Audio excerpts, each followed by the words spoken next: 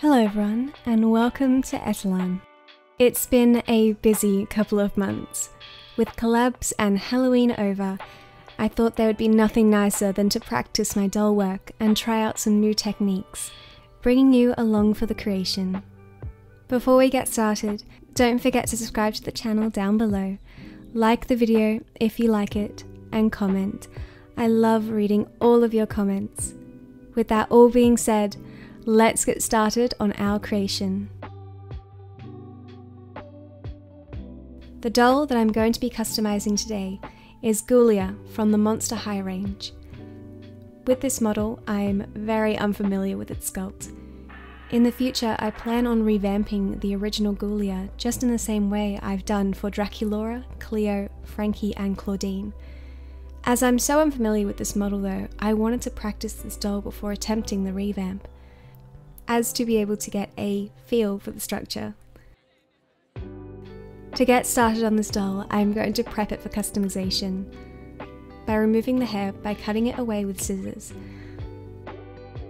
Later plunging the head in hot water to soften the vinyl head for removal from the body.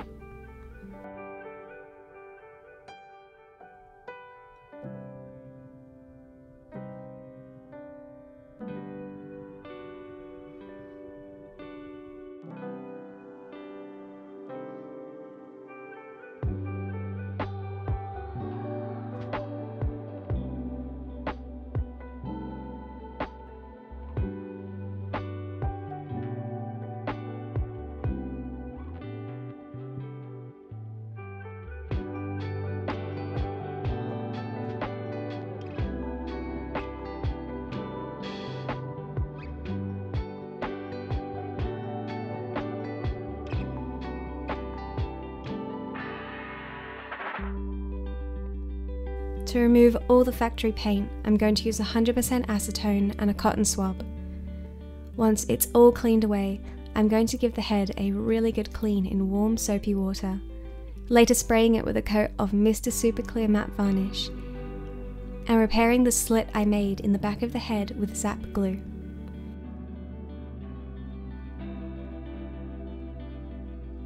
Once that's all done, we can start giving this doll her new face. The plan for this doll is to create a neo-alternative goth style, heavy eyeliner, rich deep eyeshadow and lipstick, with metal and leather textures. As I said before, I wanted to use this creation as an opportunity to practice on this sculpt. GHOULIA's sculpt is so different from what I'm normally used to working with.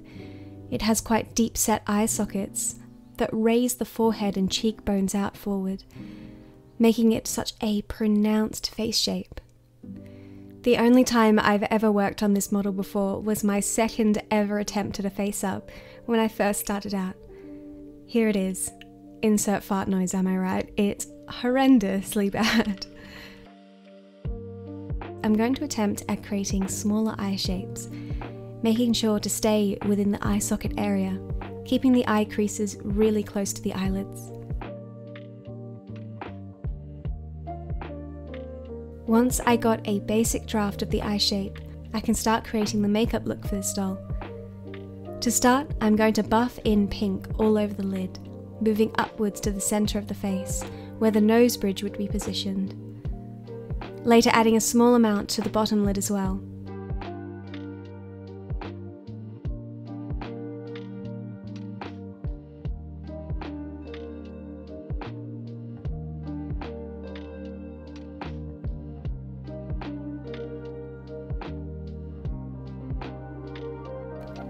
Once I was happy with the placement, I'll give it a spray of matte varnish again.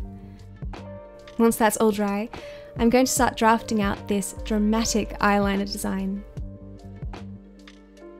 I didn't really have a plan for the design of this.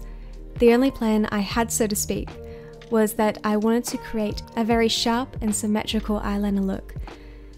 To make sure any draft work doesn't stain the vinyl, I'm going to use a lighter shaded pencil. In this case, a very dull grey colour. Once I was confident, I can go in with the black.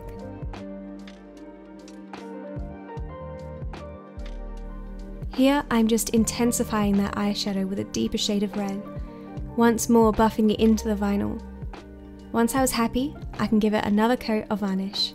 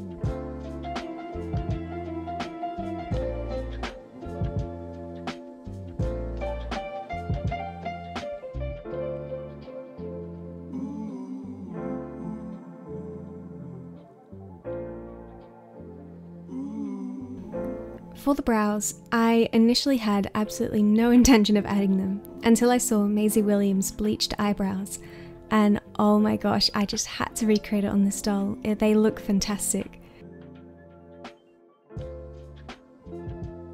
Grabbing my white watercolour pencil, I'm going to start adding really small, spaced out pencil marks. I don't want to fill in the eyebrows as a singular colour. I really wanted to make sure that you can see the skin underneath to replicate that bleached eyebrow look.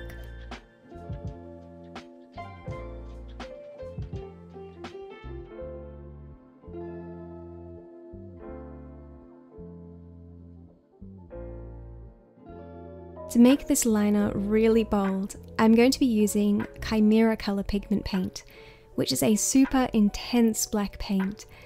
It really makes the eyeliner just pop out. I was so freaking nervous for this bit. I had to keep my hands so steady and not make any sudden movements or anything like that.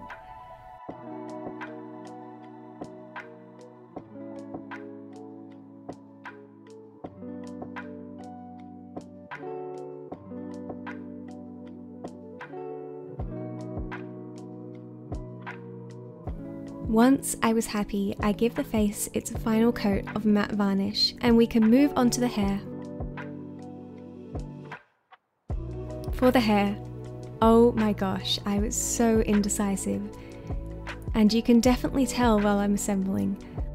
I very highly don't recommend just freeballing an alternative hairstyle like I'm doing here. It sounds so lame, but I honestly was just so excited to give something new a try. And I had just so many ideas that I wanted to do. And I feel as if I was trying to do so many different things at the same time that I ended up just making it look ridiculous. Here I'm making a shaved side undercut. I ended up covering this up later on in the final result, but I wanted to show the process that it took to get to the hairstyle that I went with in the end. Basically, with some yarn similar to the skin colour of the doll, in this case I used silver, I chopped up the fibres after brushing them out. Just in the same with making wefts, making the fibres really small. With craft glue, I attached them to the scalp, pressing them in really flat. After it's dried, it looks like freshly shaved hair. Kind of. I need to work on the technique just a little bit more, I think. The hairstyle that I was trying to create in the beginning was a choppy micro fringe with two shaved sides. Once I added the parting on the top of the head, I came back to it a day later or so and realised it looked a little bit too similar to Lydia Dietz from Beetlejuice. I know there has been a recent release of Monster High x Beetlejuice dolls. My doll was looking far too similar to that choppy black hair of that doll. So off camera, I decided to remove the fringe and cover up the shaved sides. When I do alternative dolls again, I'm definitely going to need to make sure I plan out the hair beforehand, not just think that I can just add in all these different elements. It ends up just being so much harder than it needs to be. Nonetheless, it's time for accessories. Time to add some metal into this look, with some piercings. I learned how to pierce dolls from a fellow creator here on YouTube, of Crafts and Curious. If you'd like to learn how to make piercings for your own dolls, be sure to check out their dedicated how-to video. Links, of course, will be in the description below.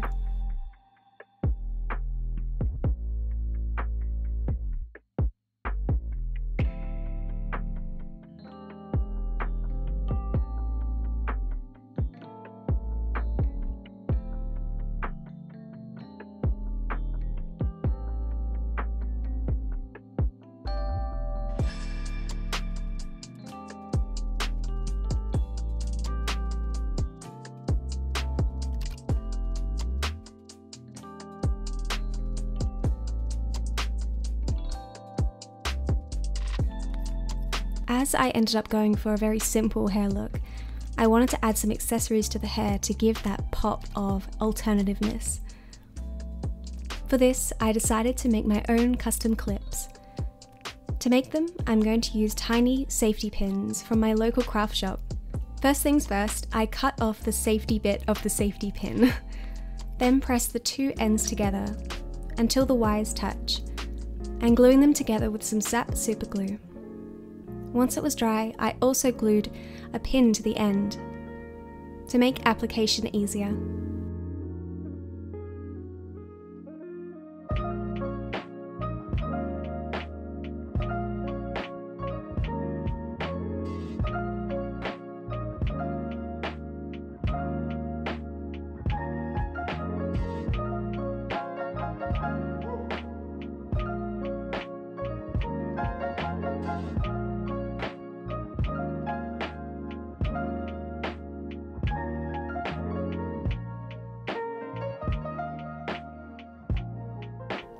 I know with bleached brows, somebody out there is going to be like, oh, she has a 5 head.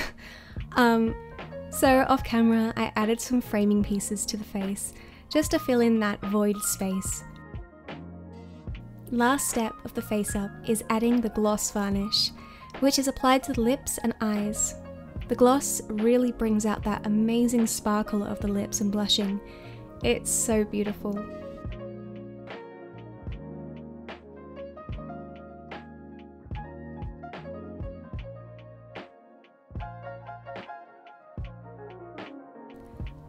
Oh my gosh, so pampered. Look at this little nail salon we've got going on. As well as giving this doll some black nail polish, I'm going to give the hands and in turn the body some blushing with some soft pastels. I always forget to do this part. There's a bit in my brain that just continuously forgets to do it, but I made sure to do it this time.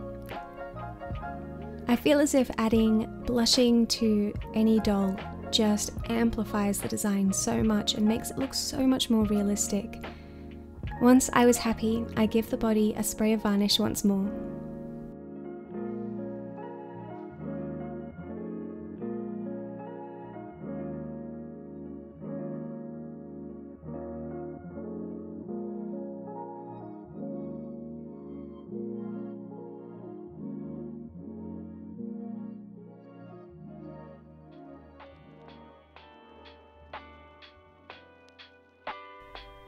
Time to create some clothes for this doll, which I feel as if will never not be an absolutely chaotic process for me. One of the main things I wanted to do for this doll was a corset. To get the shape I needed for the corset, I created some pattern pieces from tape molding to start. Of course, if you'd like to learn about how to make those, I'd recommend checking out my video for my doll Eres, where I go into it further and show how to really do it. Links, of course, will be in the description below. For this doll, the main point of inspiration for the clothes was the Gucci Fall 2020 fashion show. I had initially attempted to make a dress design inspired by the absolutely beautiful designs, The soft dresses with the heavy leather is such a nice look. I wish I could dress like that every day. I had attempted over 2 days to create a mesh white dress that I could cover in heavy leather and metal to really replicate that look, but sadly it just absolutely did not want to work. Mesh fabrics are really hard to work with enough on human-sized clothes, let alone doll-sized. Be it fraying easily or not sitting flat, I just need so much more practice when it comes to that. In the end, I decided to shelve that design and ended up deciding to go with a black monochrome look.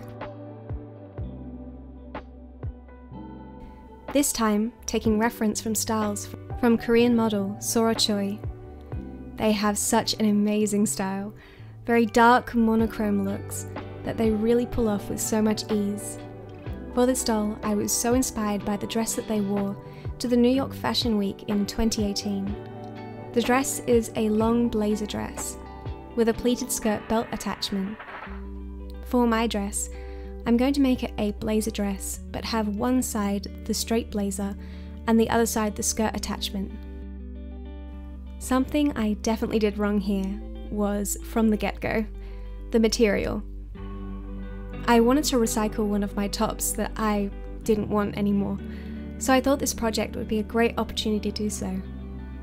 I really didn't comprehend how woolly this material was though. Being the wool that I chose, it ended up making the dress look a lot more casual as opposed to very fashion week looking. I think if I wanted to do this again, I would use something like cotton or polyester for a very structured blazer look. Nonetheless, I guess it can be interpreted as something like a nice and warm dress for the winter months. I know that I've been complaining a lot about the dressmaking in this video.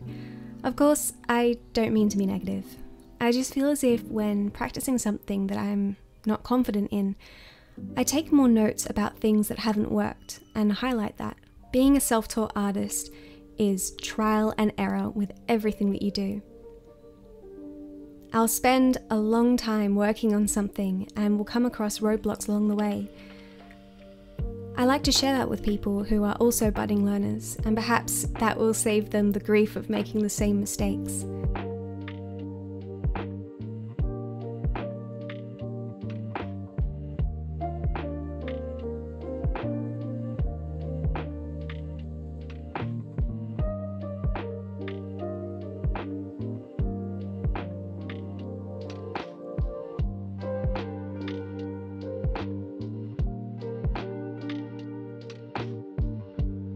As for some added accessories to the legs, I decided to add a garter thing.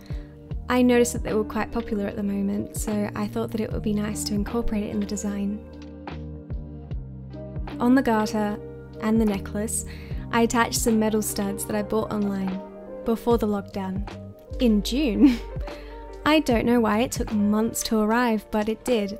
Every time I look at them, I'm just like, I hate you. Why did you take so long to arrive?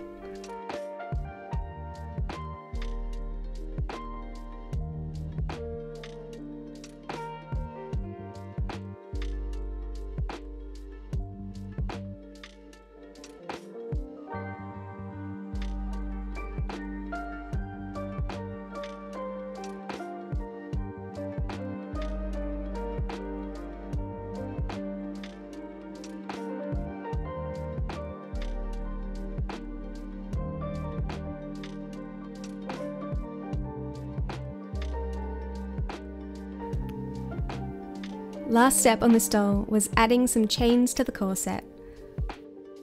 I felt it made the style look so much more textured. Once I was happy, I can assemble the doll back together and give this doll its well-deserved photo shoot. For the name, I think I'm going to go with Astrid.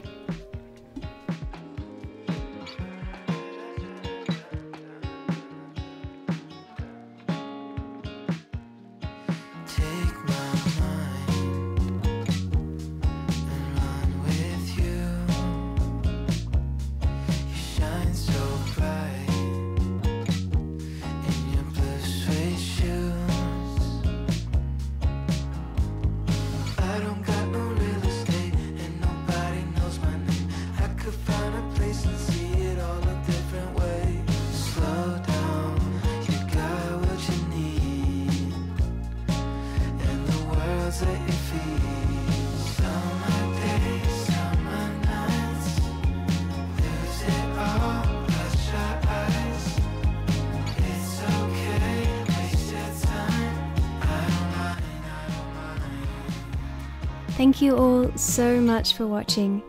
Let me know what you think of Astrid in the comments below and what you would like to see made next. Don't forget to subscribe to the channel if you haven't already. I would appreciate it so much. A huge thank you as always to my Patreon supporters. It's through your support that I'm able to keep the channel going and create these dolls, so thank you. With that all being said, I'll see you in the next video. Bye for now.